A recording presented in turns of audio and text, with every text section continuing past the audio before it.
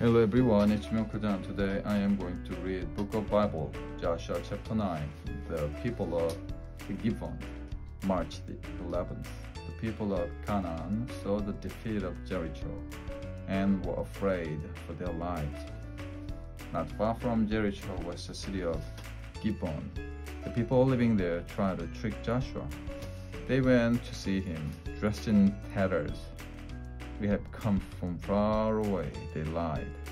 "Please accept us as your friend." So Joshua made peace with them. But when he discovered the truth, he was furious. He had promised not to harm them, but he still wanted to punish them. So he made them serve God's people as food cutters and water carriers. The end.